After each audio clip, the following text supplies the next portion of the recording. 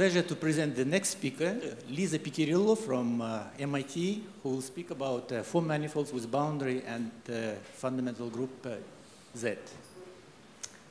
Yeah, thanks so much for coming. I didn't have the privilege of knowing Jones, but it's really an honor to have been invited to speak. And before I get going, I'm afraid there's something I should confess, which is that I don't always necessarily read all of my emails. And so when I arrived yesterday, I learned that this was going to be a slides talk. So these slides are somewhat new to this world, and they're a little less polished than they should be. I'm sorry about that. So this talk is going to be about joint work with my colleagues, Anthony Conway and Mark Powell.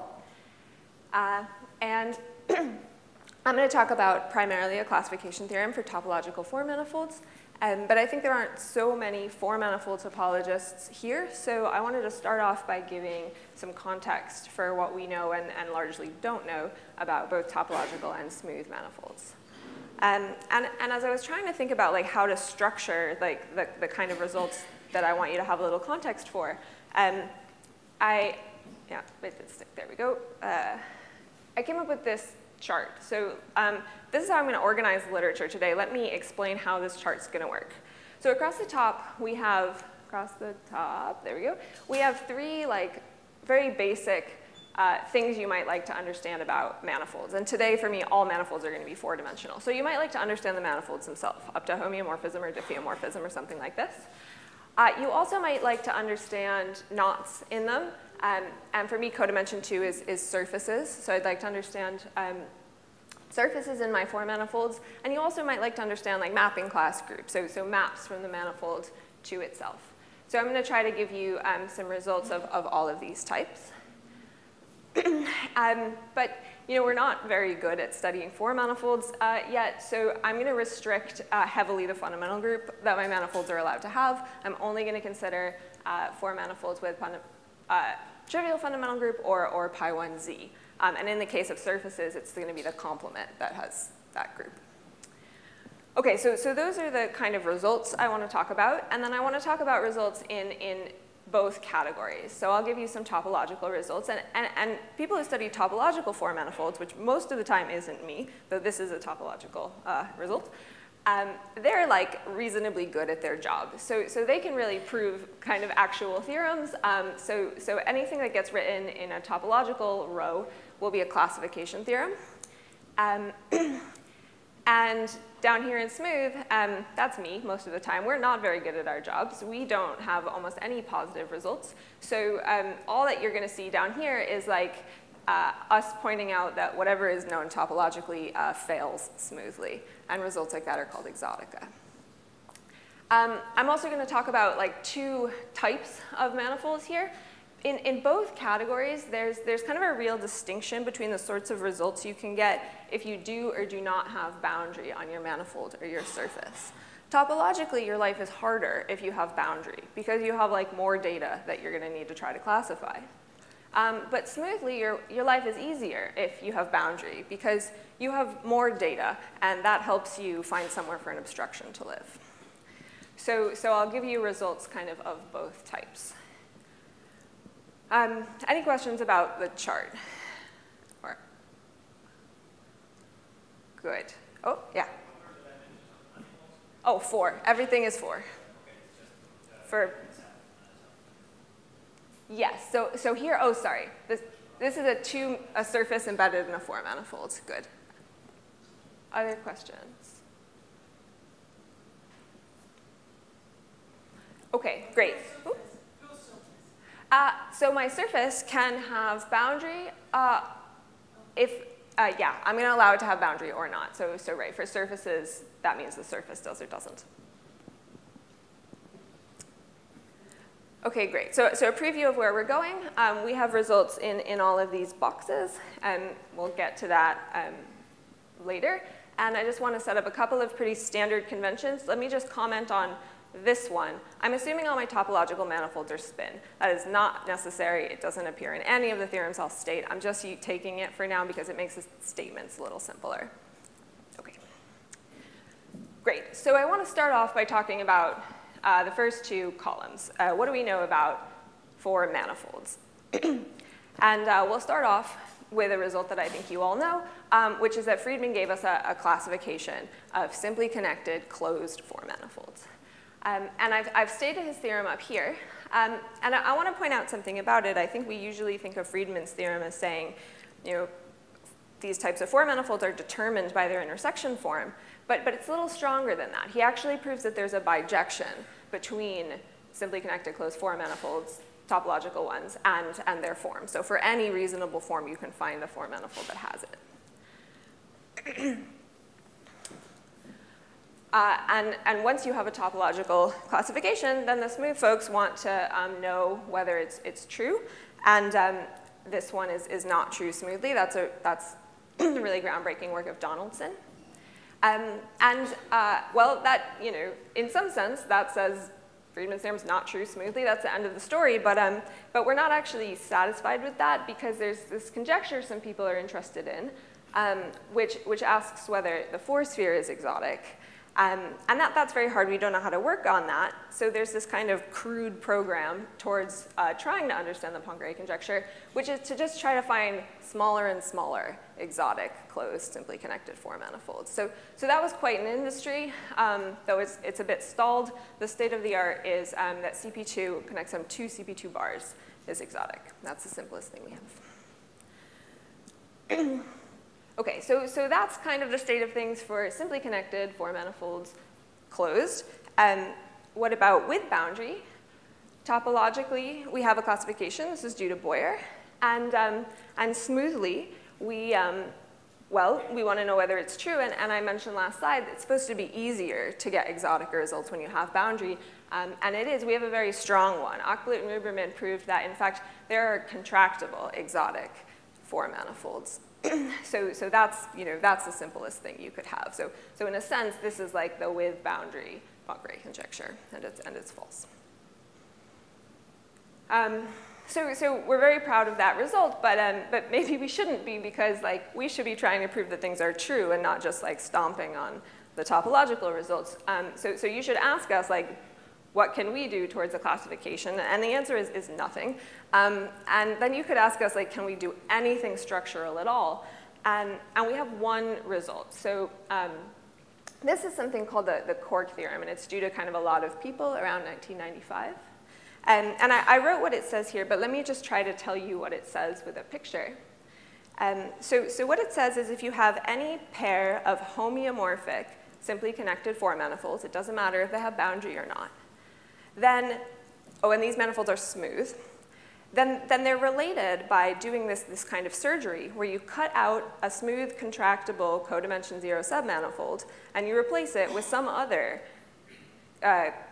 contractible four manifold. And that will let you toggle between any two homeomorphic, simply connected, smooth four manifolds. So we have no classification, but at the very least, we kind of know that homeomorphic smooth manifolds are related in this way. Any questions so far about simply connected four?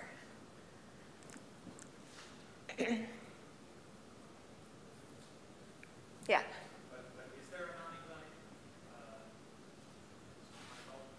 Is there a non-exotic what? Oh, that's a great question. We don't know. Yeah.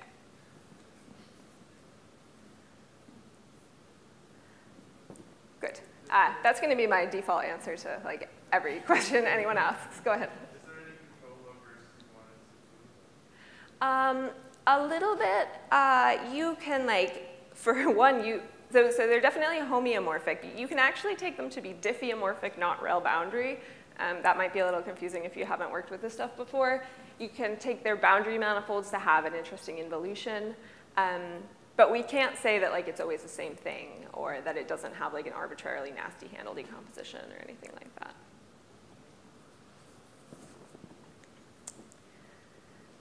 Okay, good. So the results I want to talk about today are, in fact, about four manifolds with pi1z.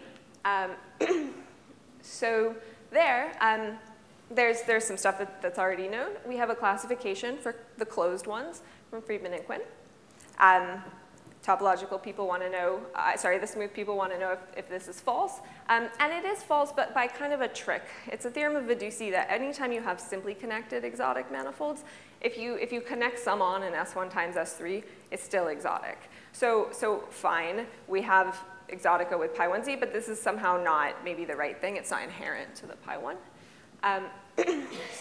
But we do have examples that are a little more inherent. But something that hasn't really taken off as an industry is trying to produce small ones. This is less sexy. There's no Poincare conjecture here, I guess. But like, there's some really basic questions that we don't know the answer to. And it's, I think it's surprising that we're going after the Poincare conjecture when things like this are open, because for manifolds that have some pi1, it really should actually be much easier to show that this manifold is exotic. There are obstructions in terms of things like what kind of 3 manifolds can represent the H3. You don't have anything like that in the simply connected case, but here we have like some real obstructions that you could conceivably use, but nobody has done this. Okay, so that's the state of the things for closed for manifolds with pi1z, and the results I want to talk to you about today are for pi1z with boundary. So our main theorem, this is not a technical statement, is a classification of these manifolds with a couple of hypotheses. So let me point a little bit at the shape of this theorem. So this is a bijection result, just like Friedman's was. About the bijection, my collaborators proved the injectivity last year, and we proved surjectivity. And so what are the two sets? On the left, you have the topological set. So this is topological 4 manifolds with pi1z and with a fixed boundary 3 manifold. Certainly any 2 4 manifolds that are homeomorphic and have boundary have to have homeomorphic boundaries. So it's reasonable to split the classification up in terms of the boundary 3 manifold. And then there's a technical hypothesis. I need pi1 of the boundary to surject. And there's another technical hypothesis, which I'll tell you about later. So that's the kind of manifolds we're classifying. And then we're going to classify them in terms of 3 invariants, which I'll make more clear later. But briefly, one of them is in fact the inclusion map from pi1 of the boundary into the manifold. The second is some kind of intersection form. That should be familiar. Friedman's theorem is in terms of an intersection form. And then there's something else, something we're calling the automorphism invariant. That should not be familiar. I'll tell you a little more about it later. Any questions about like the kind of shape of the theorem statement or anything else?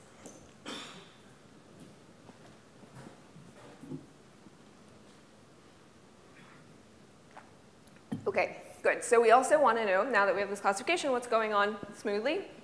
Of course, it's false, and in fact, that was already known. Ochblit and Ruberman also proved that there is an exotic homotopy S1. So again, this is the simplest thing you could have in this pi1. But we're gonna try to prove a better result, even though they already did the simplest thing. And to tell you like why you might want to do that, let me say something about like all of this exotica down here.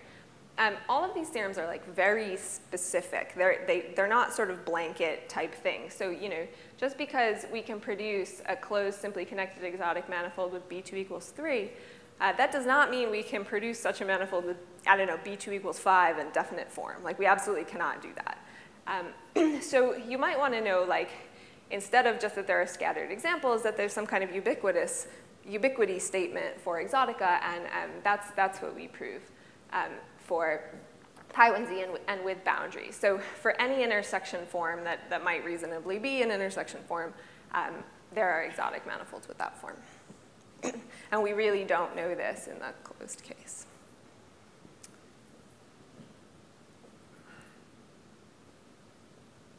Maybe a final thing you might want to know about the smooth setting for pi1z is, do we have any structural type results?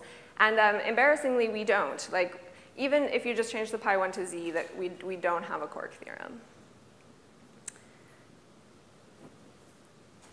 So the plan for the talk is I want to sort of stop stating literature because I like talks that really get their hands dirty. So I'm going to go a little bit into what these invariants are and outline the proof of this classification theorem. And then I'll come back and talk about surfaces and the literature there and what we showed. Questions?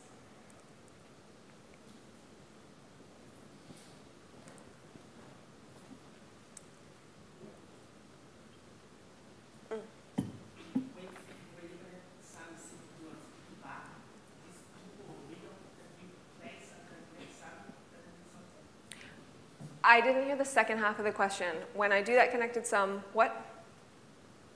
So you write some 2 or some wiggle under the next sum symbol to left. Oh, that's a 2. Yeah, there's 2 CP2 bars getting summed on there.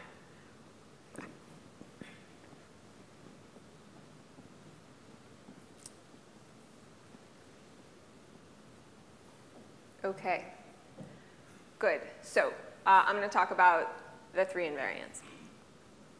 So the first one is a very easy thing to state. It's the inclusion-induced map from pi1 of the boundary into pi1 of the manifold. Certainly, if I give you a 4 manifold, this is an algebraic piece of data, you can read off from it.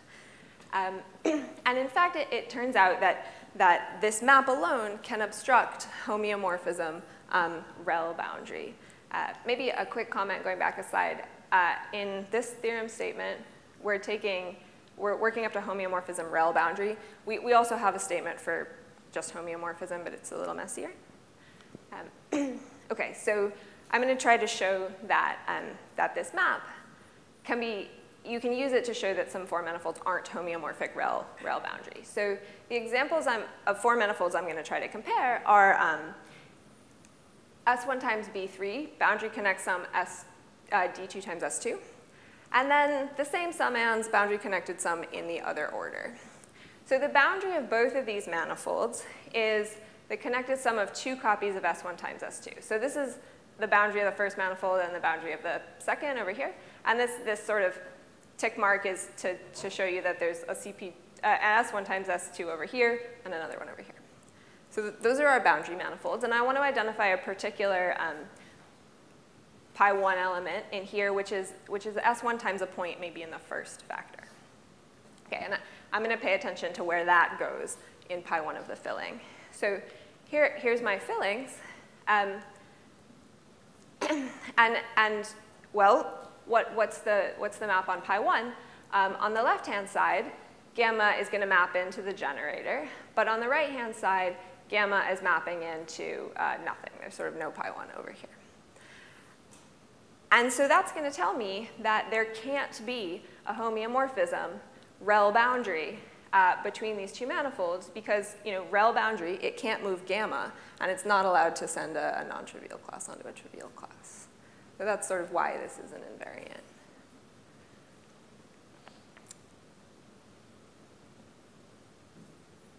So I want to stay on this slide a little bit to sort of set up a running example that we'll use to study the other invariants. And I also think, the part of the theorem I'm going to try to sketch a proof for you of is the surjectivity side. So let's start thinking like we're going to prove a surjectivity result. Like what's happening here is we have a fixed boundary 3 manifold, and then you're going to give me a set of invariants, and I'm going to need to build you a 4 manifold. So let's just get started with a fixed boundary manifold and example of the first invariant. So let's suppose you tell me you want your boundary to be the 0 surgery on the figure 8 knot, and you tell me you want your inclusion-induced map to be the abelianization map. So this 3 manifold has a surgery diagram that looks like this. And I am not drawing the left connected up to the right because the picture gets messy, but it is. So that yellow thing is actually a knot. And it's not super important that you're very familiar with surgery diagrams for 3 manifolds. Let me tell you just like what I want you to know about this 3 manifold. This black thing right here, that gives you an S1 times S2. And this green curve is the sort of S1 factor of it. And then, and then there's the yellow knot surgery. You're doing surgery on some other knot in S1 times S2. That's how you can think about this manifold. And so you want a filling of this, and you want a filling where the inclusion maps to abelianization.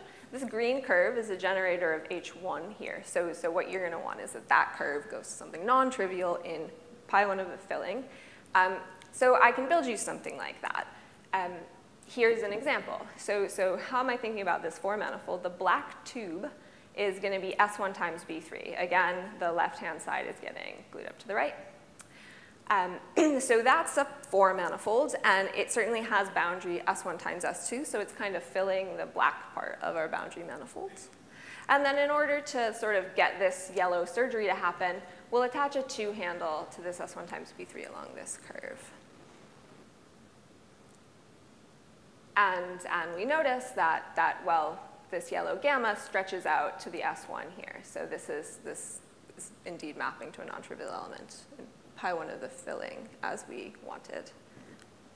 Any questions about any of this?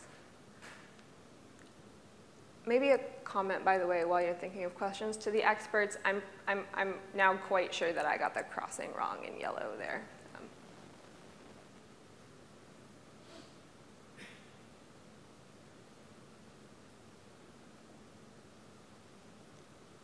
OK. So second invariant. It's going to be some kind of intersection form. Let me start off by reminding you what the sort of normal integer-valued intersection form is. It's just this pairing on H2 of the form manifold. What it does is you take a surface representing the classes you'd like to pair, and you ask how many times they intersect. Let's check it for our form manifold here. So H2 over here is there's one generator, because this 2 handle is stuck to a null homotopic curve. So we have one generator of our H2. So we can just ask how it pairs with itself. And well, it turns out to intersect itself once, sort of because of this framing. It's not important that you understand that. I'm going to be more interested in how classes intersect things that aren't themselves. But that's our intersection form, the usual one. And if we were Friedman, this would be the intersection form we'd be happy with. But we're kind of not happy with this intersection form because it doesn't capture enough data. And the data we'd like to capture is not just what is the H2 and how does it interact with itself. We also kind of want to know how the H2 interacts with the pi1.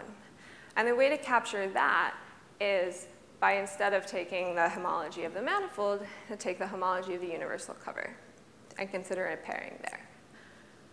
Let me immediately specify to our situation. We have pi1z. So we're going to be looking at a pairing on the homology of the infinite cyclic cover, and it's going to spit a Laurent polynomial. And for notational convenience, lambda's the Laurent polynomials for the rest of the talk. So I'll tell you how it does this in a second.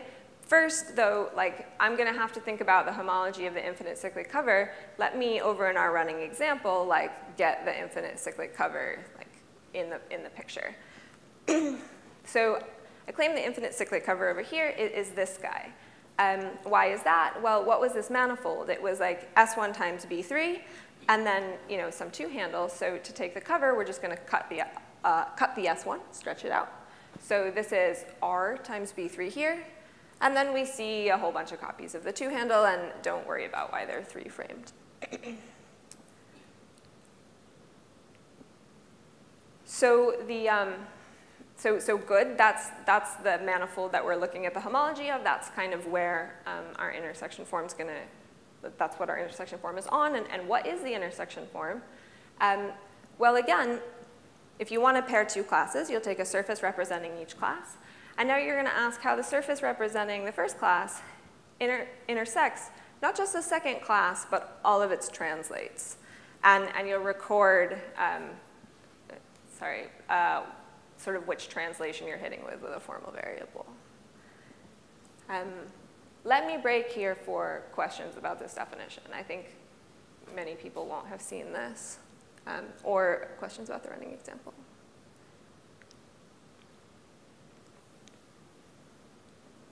Yeah. Perhaps I'm a little bit confused. This gamma, right? You need to choose which one has I equals 0, right? I don't know. It's probably not completely clear which one. Yeah, that's right. You can choose it arbitrarily. In a second, I'll tell you I want to choose that one. But indeed, you need to pick a preferred things. Other questions? Yeah, so Anton got me to show you my second slide. I want to try to compute, at least vaguely, the equivariant intersection form for this example. So what's the H2 of x tilde? Well, as a module over the Laurent polynomials, it's finitely generated. It's just generated by this thing Anton pointed out. Right, you can get to all the other homology classes by multiplying by the formal t variable. And so all I need to ask is, how does this class intersect itself? So when I equals 0, we're just asking literally, like, how does the sort of surface represented by this 2 handle intersect itself? It's going to be 3 again because of the framing. Don't worry about that. The more interesting thing is when we ask, how does this class intersect its translates? So when I equals 1, we're asking, how does this class intersect class coming from this 2 handle? And that's going to be -1 because of this linking. And that gets us this minus t inverse in our in our form. And similarly, when I is -1, we get an intersection. And if I is any bigger than that, well, this class doesn't intersect any of these classes out here or down here. So that's loosely what this intersection form is. And this is our second invariant. It's just this kind of covers soup up of the intersection form that Friedman has. Good. So I owe you another hypothesis on the theorem statement. Here it is. We need to know that the H1 of the boundary of the cover is torsion. You should think of this as an analog of asking that the boundary be a rational homology sphere. If I hadn't taken a cover, if we were just working over Z, that's what I'd be asking for. OK. And there's sort of one more warning here. I'm going to try to prove a surjectivity statement in a minute. So you're going to get to give me a manifold, a map of pi1, a form, and some other stuff. And I have to build you a manifold. So I want to point out that you can't give me just any form. There's some algebraic restrictions on what kind of form could possibly have the boundary and the map that you've already chosen. And I'll say that if the form satisfies those restrictions, I'll say the form presents the boundary and the map. OK, good. I like questions, so I'm going to check in again.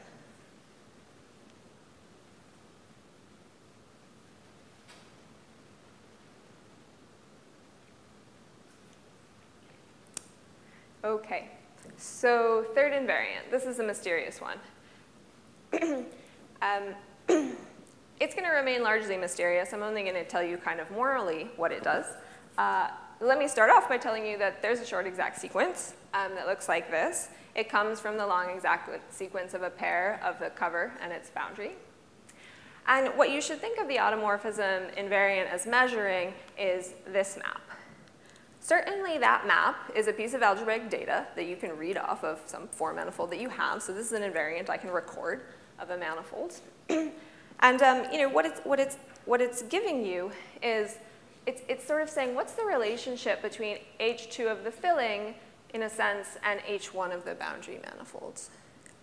So slightly more geometrically, like what it's telling you is, if I have some filling down here and some boundary manifold, and I pick a homology class in the boundary, like, what relative class should I expect this H1 class to bound? And it's kind of reasonable that you would expect to have to tell me some data like this. Like, so far, if I'm going to build you a manifold, so far what you've needed to tell me is, what do you want the boundary 3 manifold to be? And then, you've told me you want this filling to have pi1z. And the first invariant I asked you for is something like, how do you want the pi1 of the boundary to interact with that pi1 of the filling? That's our first invariant. And then our second invariant is like basically the homology, the H2 of the filling. And so this third invariant I'm asking you for, is how do you want the H2 of the filling that you just demanded to interact with the H1 of the boundary that you've also imposed on me? Now that's what this final invariant's measuring. Let me just show you that this is sort of what it looks like as an object. It takes values in the set of isometries between some forms that I'm definitely not going to define, and you don't have to worry about. So this is some group that I don't particularly like to make sense of, but like number theorists can make sense of. And a comment is that it can be infinite order. So a consequence of our classification theorem is that you can have an infinite family of pi1z topological form manifolds with boundary that have the same boundary, the same induced map, the same equivariant intersection form, and they're only distinguished by this invariant.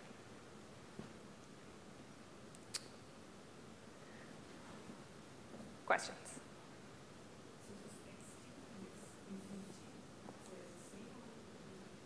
Oh, yeah, they are. Because I have pi1z, yeah, thanks.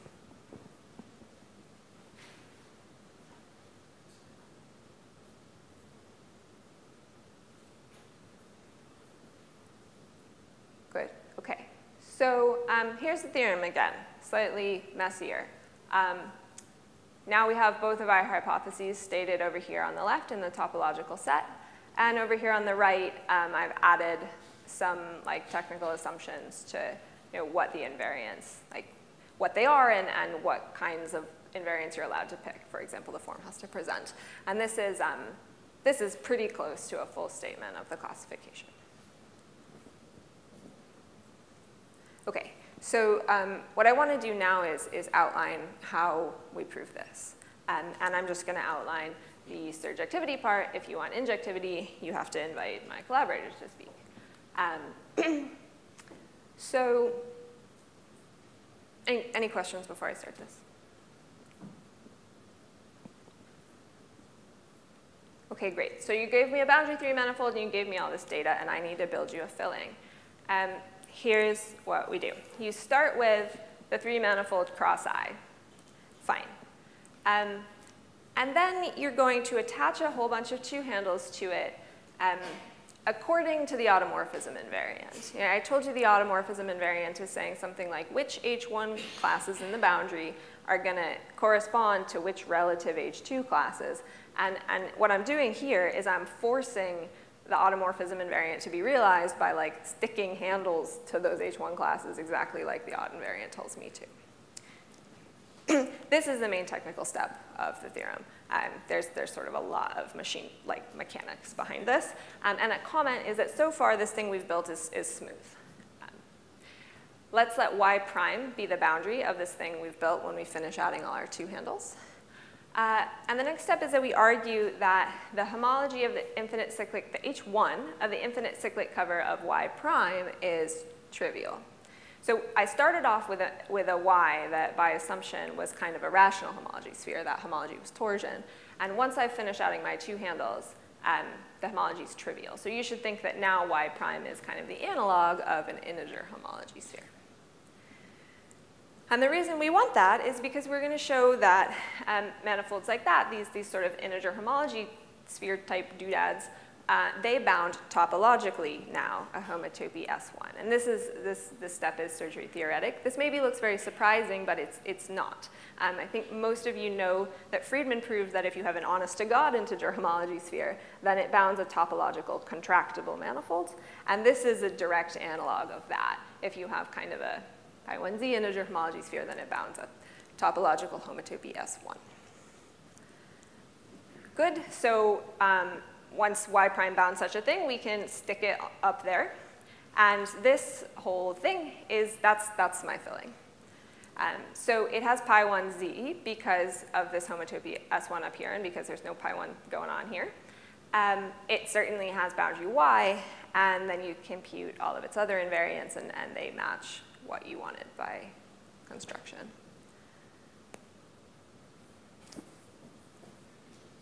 Questions?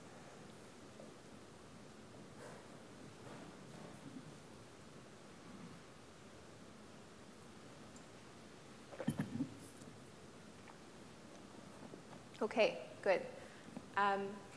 So I'm going to move on to talk about surfaces now.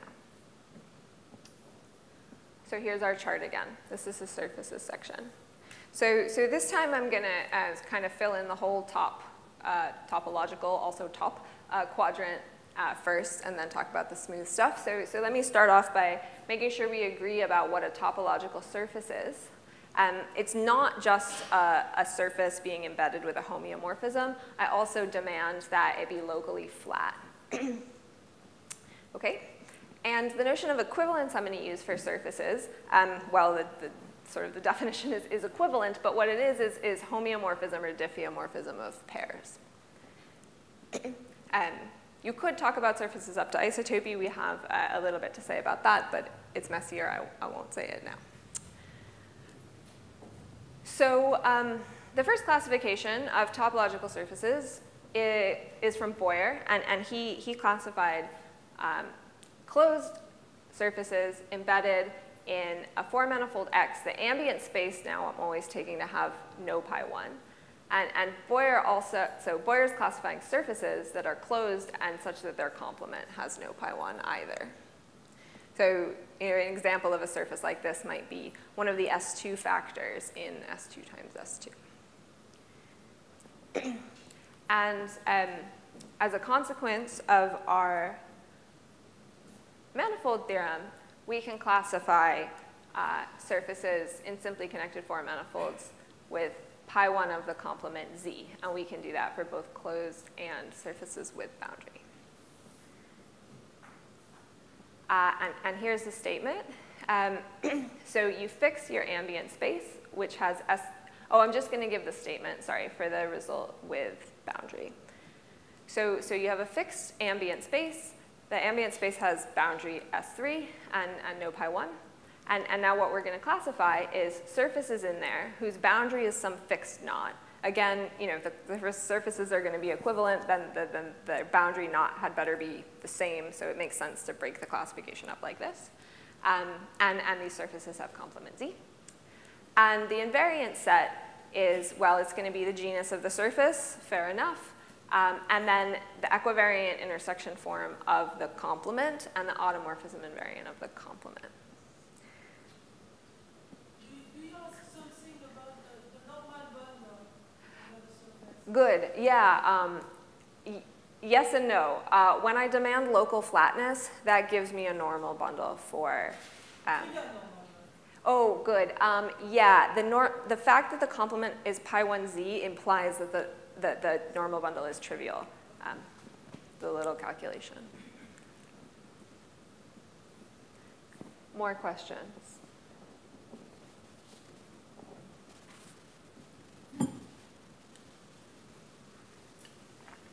Okay, so I want to sketch how this follows from the manifolds result. And I'm just going to sketch it for disks. Morally, we're just going to use the manifolds result to build ourselves a complement of the disk. So slightly more precisely, the first thing we do, I want to apply the manifold classification. Oh, sorry. Let me say I'm just sketching surjectivity again here. So if you give me an ambient space, a knot, and the three invariants, I'm going to give you a surface in that manifold with that boundary and those invariants of the complement. So the first thing we do is we take the boundary knot and we turn that knot into some other data. I'm going to consider the zero surgery on that knot and the map from the pi 1 of that to Z coming from the abelianization map. And I'm doing that because I want to apply the manifolds classification. So now what I have is a three manifold, a map from pi 1 into Z, and an equivariant form and an automorphism invariant. So the surjectivity for manifolds applies. And I can build something I'll call X prime, and this is going to function as the complement of our surface. And so I've drawn it kind of suggestively to look like that. The boundary here is the zero surgery, and this is some topological filling with pi 1Z. So now I just kind of want to build this back out to give me not the complement of a disk, but in fact a disk sitting in X, the manifold you asked me to work in. And to do that, you can just attach a two-handle to the meridian of the knot here. And that has the effect of kind of undoing the zero surgery. So it's going to turn my boundary back into S3. And the co-core disk of that two-handle, that will turn into a disk whose boundary is the given knot K. So now, after we add that two-handle, what we have is some four-manifold X. S3 boundary contains a disk with boundary K, and the complement of that disk has pi 1Z. And so the final step is just to show that this X prime is, in fact, homeomorphic to X, the manifold you wanted me to work in.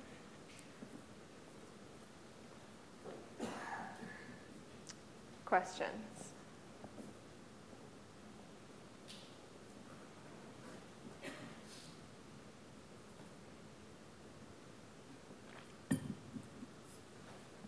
Yeah. Why is it necessary to consider the evidence space like simply tracking evidence spaces? Is also possible to consider the evidence space itself with Pi1 and Q?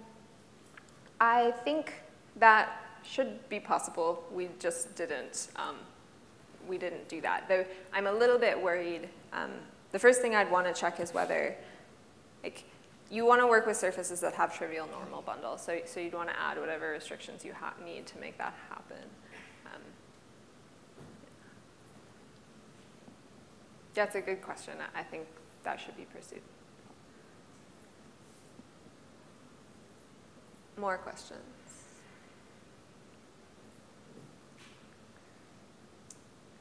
Okay, so the final square of the topological boxes up here is empty. That results not in the literature, but you should be able to classify surfaces like this by a combination of the techniques that are in here. Good. So that brings us to what's going on smoothly with surfaces. So starting off with the definition, we're going to say that a surface embedded smoothly in some form manifold is exotic if there's another smooth surface embedded in that same form manifold where there's a homeomorphism of pairs but no diffeomorphism of pairs. And now we'd like to know that there are exotic surfaces everywhere where we have these classifications. And the first, so for closed surfaces, there's some stuff in the literature. But none of these surfaces live in particularly small ambient form manifolds. They all live in, like, I don't know, K3 or some large sum of CP2s and CP2 bars, things like this. And there hasn't been so much work on trying to get exotic surfaces that live in really small form manifolds. And that's a bit of a shame because there's a conjecture you might want to go after. And to tell you the conjecture, let me first tell you a theorem. So it's a theorem proved by a little bit by Friedman, a little bit by my collaborators, that if you have a topological surface in S4 and the pi1 of the complement is Z, then that surface is not very interesting. It's equivalent to just the, if you look at the equatorial S3 and S4, and then you take the standard Heegard surface in there, any surface with pi1z is equivalent to that boring one. So this is like an analog of the loop theorem for topological surfaces in S4.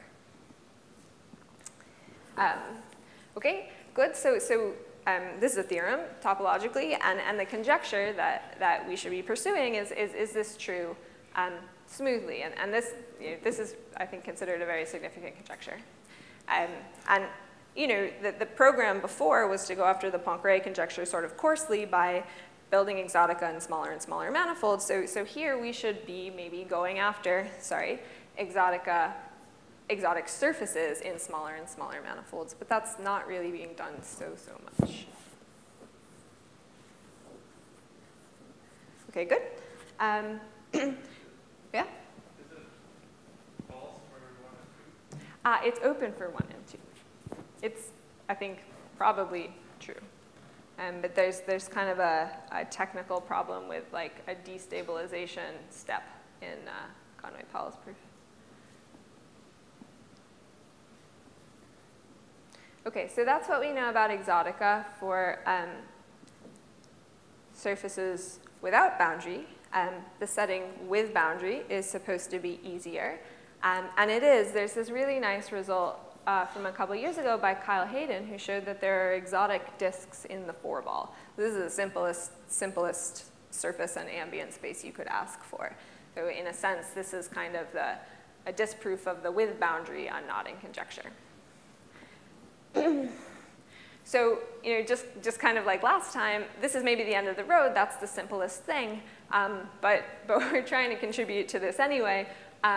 So what we proved is some kind of ubiquity statement. So instead of just like isolated examples in a single form manifold, we proved that there are exotic surfaces in any two-handle body with S3 boundary.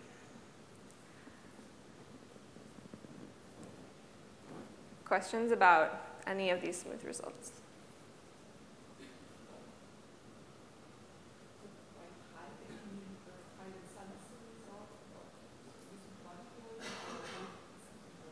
Oh, no, Kyle has a proof not using Kavanagh homology that came out earlier, and then a later proof with. Yeah.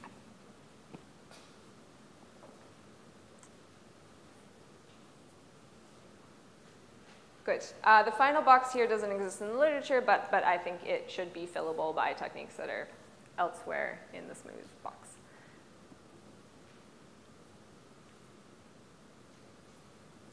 Great. So with the final bit of time, I'll tell you a little bit about what we know about maps. Oh, before I do that, I'll challenge the smooth folks to proving a structure theorem. Again, we have no positive results down here. So, if you have a pair of topologically equivalent surfaces in the four-ball, you might like to know if there's any relationship between them smoothly, and we don't even have a conjecture. Okay. Good. So what about maps? I'm going to say less here. We don't have a theorem about maps. I just wanted to kind of finish out the literature. So sorry. We have a classification of homeomorphisms up to isotopy on four manifolds of all of these types in at least these sort of three boxes. This one is very new. And something that's really hot right now is to compare these results to what's going on smoothly. This has sort of exploded in the last 4 years. So we want to find exotic diffeomorphisms. And what's the definition there? We'll say that a diffeomorphism of a four manifold is exotic if there's some other diffeomorphism which is isotopic to it through homeomorphisms, but not isotopic to it through diffeomorphisms. and maybe over here, well, right, so there's a couple first results for simply connected four manifolds that there are exotic diffeomorphisms. But again, both of these results are on very large ambient four manifolds. And you might want to try to get results on smaller ambient four manifolds because there's this kind of piece of the Smale conjecture that's still open, which is whether there are any exotic diffeomorphisms of the four sphere. Of course, let me remind you that the sort of full version of the Smale conjecture was disproved by Watanabe a couple of years ago.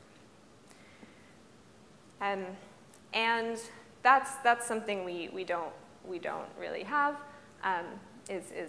yeah, exotic diffeomorphisms of small four manifolds. And we also don't have any exotic diffeomorphisms of small four manifolds with pi 1z.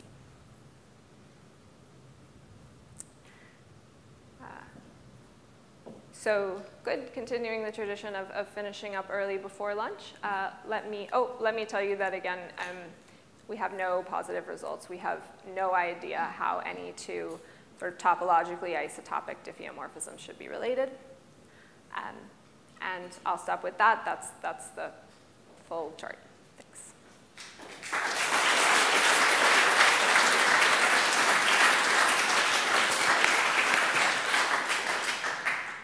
Thank you very much. Questions, please?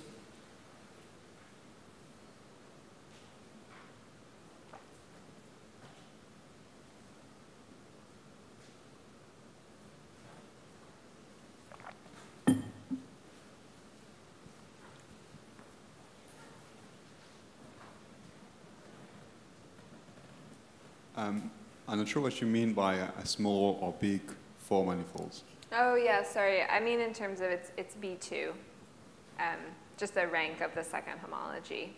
You could ask for other quantifiers, but usually that's a sort of dumb one that we use.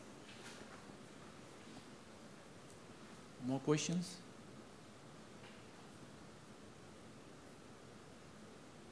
There are no more questions, so let us thank the speaker again.